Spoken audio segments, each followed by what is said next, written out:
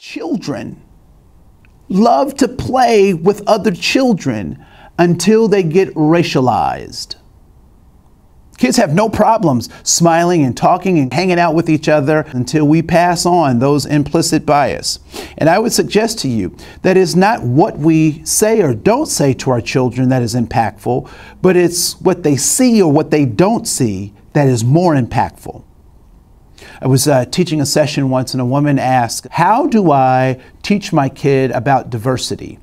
You know, is there a curriculum, a book I can use? I said, well, first of all, point one in your curriculum should be do unto others as you'd have them do unto you, the so-called golden rule. I said, point two in your curriculum for your family should be who is at your dinner table? Who's at your dinner table? Who do you find yourself around? I know that many of us come from contexts and environments where there weren't people that were so-called different from ourselves. That's not your fault. Where your parents grew up or raised you, or the schools they sent you to, whether they could afford them or not, whether it's public or private, the part of town you grew up in, that is not your fault. But as adults, as people, as leaders who are going to be actionable in the world, it is now our responsibility. Most of us have cars, and do those cars have blind spots? Why, certainly they do. They're typically like right in the front or by the windows in the front or in the back. And if you drive a Hummer, the whole thing is a blind spot.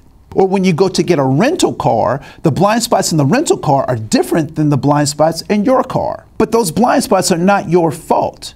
You weren't on the design team to manufacture that car. But when you sign on the dotted line for that rental car, you are saying, I am taking responsibility for the blind spots. So how do you find out about blind spots? The same way you find out about implicit bias. The same way that you find out about stereotypes. There are two ways. You either crash into something. You make a mistake. You say the wrong thing. You possibly embarrass yourself in a negative way. Or you can look for them. Yes, I'm suggesting that you have to look for things you don't know exist. And that's the only way that you'll find them. And so when we start looking for our implicit bias, when we start using tools and relationships to get feedback, that's when we can decrease those implicit bias and increase our ability to be actionable in the world in ways that operate above our reptilian brain, that actually engage the fullness of our mind. So now we are mindful.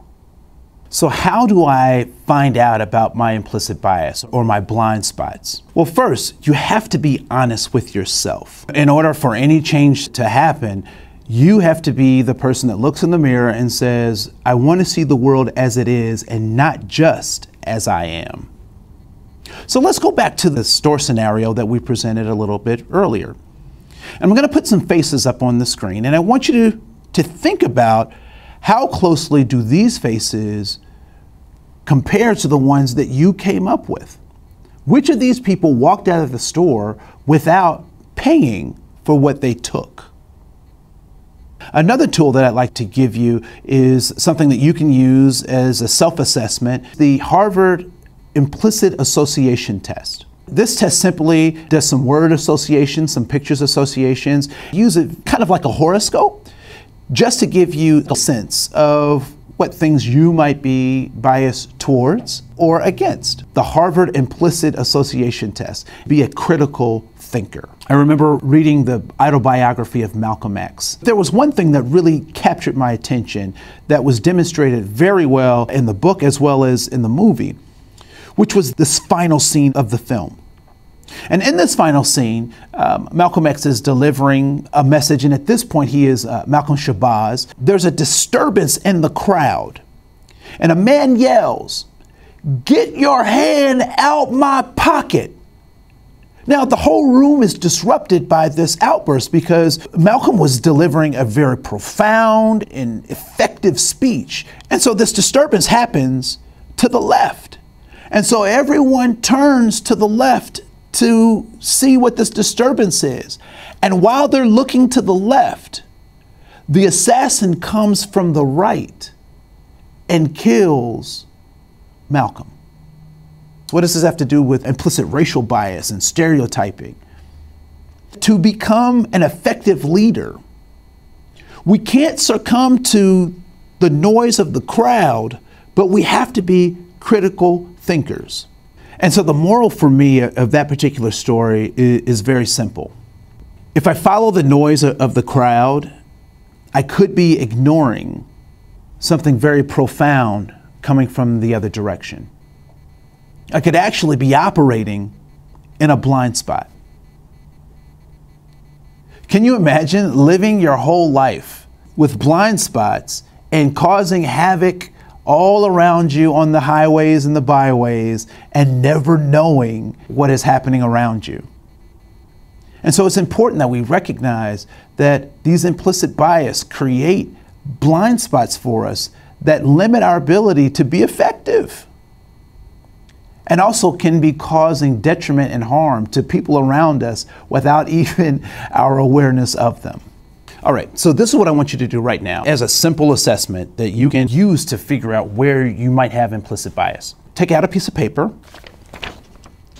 and across the top, I want you to put down categories of human beings. So maybe this is African Americans, European Americans, Hispanic Americans, Native Americans, disabled Americans. So just fill those in.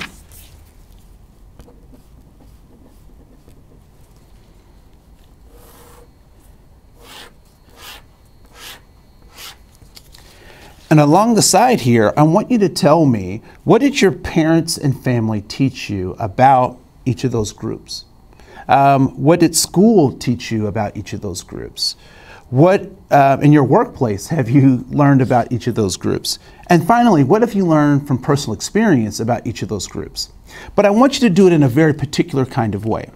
What I'd like for you to do is, if you learn something positive, I want you to simply put a plus.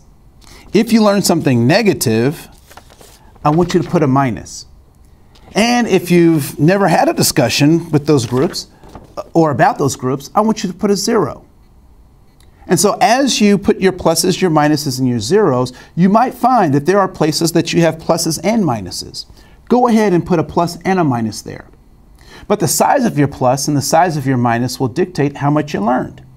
So a little bit of negative means you'll have a small minus, and lots of positive means you'll have a big plus. Once you've engaged in this simple assessment, you can now see where are the areas that you can now start to take responsibility for. Again, what you grew up knowing or not knowing, or where you grew up, is not your fault, but is now your responsibility to eradicate your implicit bias.